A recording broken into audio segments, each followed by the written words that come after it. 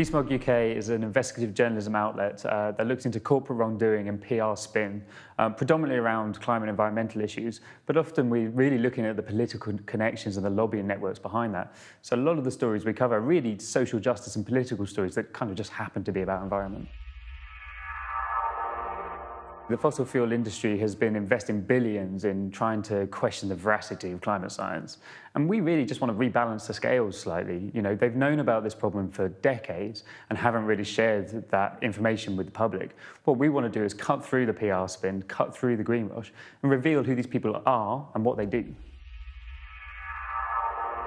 We've got a big story at the moment, which is using the hashtag #ShellKnew, which is basically explaining that the big oil company Shell has known about climate change for decades and hasn't shared this with shareholders or the public. They know that their products and the burning of their products has a really big impact on the climate, but they continue to produce and explore for fossil fuels for years.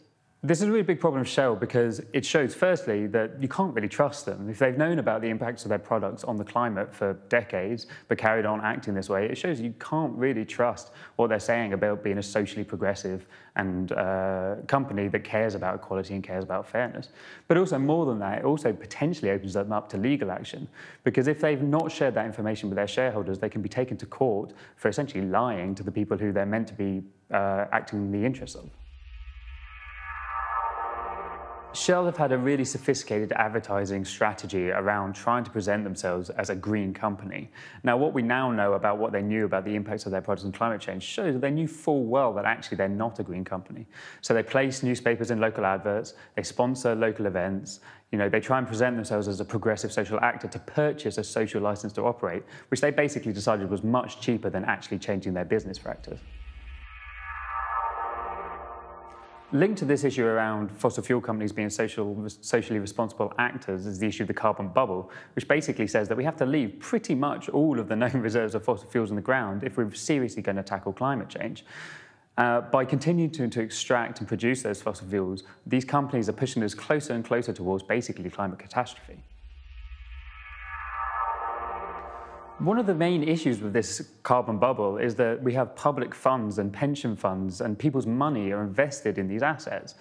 And if they can't be got out of the ground, then that means these companies are massively overvalued, which also means that people's money, which have been invested in these things, is at serious risk. Another big story we're working on is the Trade Secrets Directives, which is a piece of legislation, EU legislation, that's being translated into UK law. And basically, there's real concerns that this piece of legislation has been heavily lobbied around, and it basically cuts down on the rights of journalists or the potential for whistleblowers to come forward and reveal important information about corporations.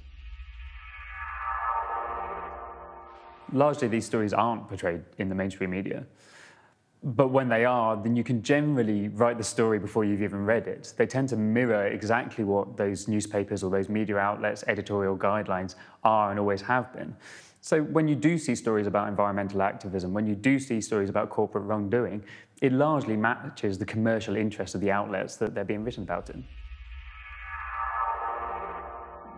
The best thing you can do to kind of address any of this problem is support independent media. So read DeSmog UK, sign up to our newsletter, read Real Media, read other outlets like Open Democracy. Go to the Media Fund website and see all the partners that are on there, and really expand your intellectual horizons when it comes to the consumption and the production of media and news. So there's a few key events coming up. One is that BP are having their AGM in Manchester in May. Now, this is a real potential opportunity for people to remind a massive fossil fuel company based in the UK of their responsibility to the society that they operate within.